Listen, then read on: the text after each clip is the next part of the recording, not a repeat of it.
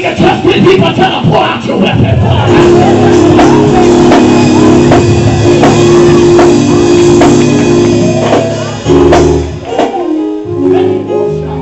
Come on, say yes, Lord. Wow, that was good to me, God. See, you need to make sure you're on the right road. Because the person on the end may be the one God's trying to do something for, and they're running from God. Look how y'all looking.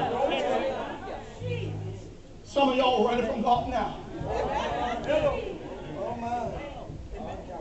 I'll usher, but I don't want to sing in the choir. I'll sing in the choir, but I don't want to preach. So, God, this is good. Look at Jonah. On the run from God and jump on the ship, and everybody on board got in trouble because of him.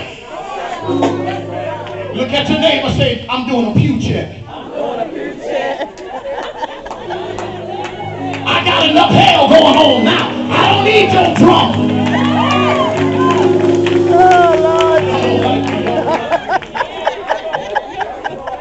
But, hey, somebody say but. Understand, I don't care what's going on now. Your praise can reverse what's taking place now. Oh, I need somebody that needs God to turn some stuff around.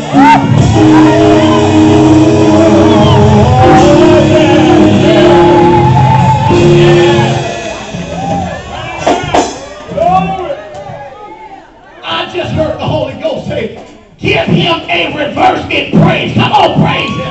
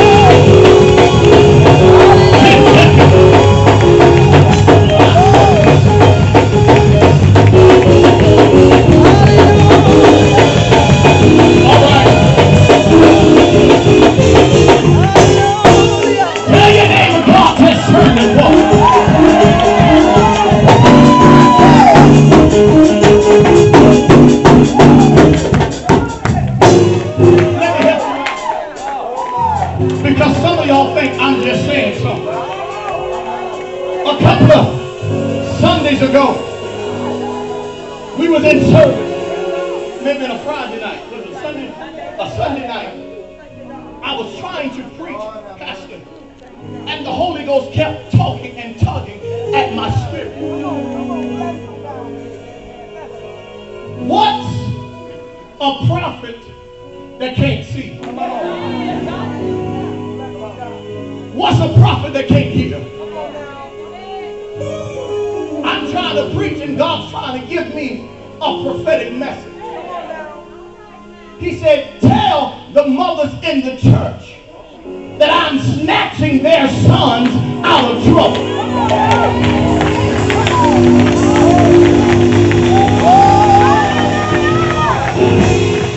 I kept saying God's going to cause somebody's son to come out of some serious trouble. On Monday morning, wave your hand, Sister Lisa. Her son was headed to work. Now let me back up. Let me say this. At first, they was not coming back to service because they live an hour and 10 minutes from the church. But they said, you know what? I feel like we need to go back to church tonight. Tell your neighbor, he honors your sacrifice. That Monday morning, her son got up, headed to work, and had a severe car wreck.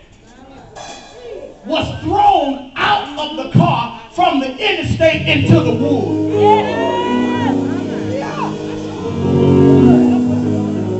The car was towed. When they rushed him to the hospital, when they started doing what they had to do, when they cleaned him up, all he had was a couple of scratches.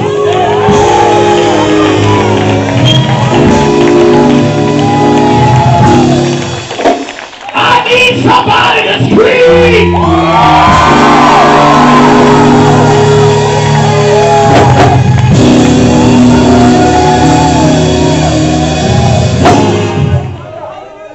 You, my God, tonight. See, you may not understand what God is doing. Just obey the prophet. The very praise you release can spare your entire family. The praise you release can keep your son or your daughter out of jail.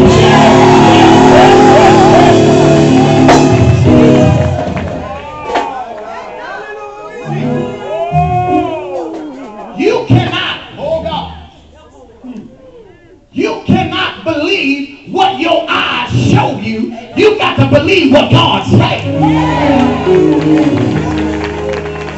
Because most of the time, what you see is contrary to what God says. I wish I had some people in the house tonight.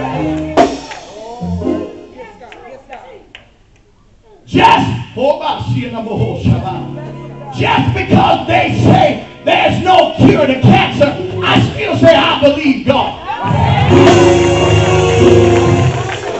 I need you to look at your neighbor, tell your neighbor, I still believe God.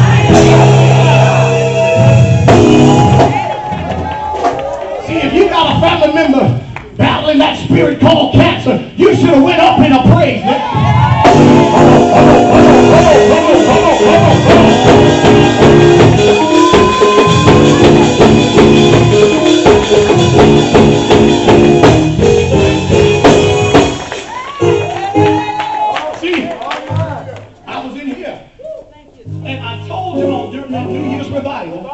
That this was the year God was going to dry up cancer.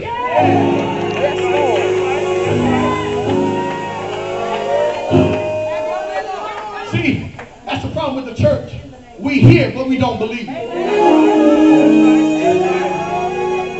Wave your hand, Pastor Hill. I prophesied to Pastor Hill. Her mom was battling cancer. I told her, tell your mom, God's going to dry up cancer in her body.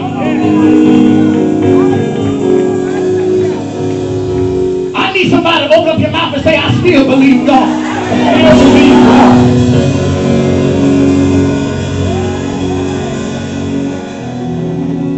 She kept going back and forth to the doctor, and they kept saying cancer.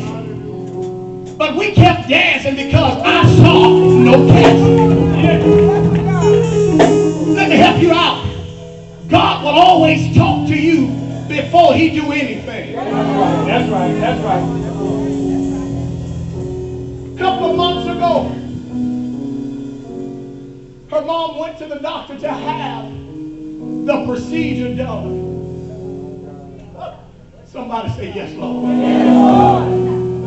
They did EKG, all those tests on her before the procedure. The doctor said, we're going to do one more test. Dwayne, when they did the last test, the doctor had to confess, we can't find the cancer nowhere.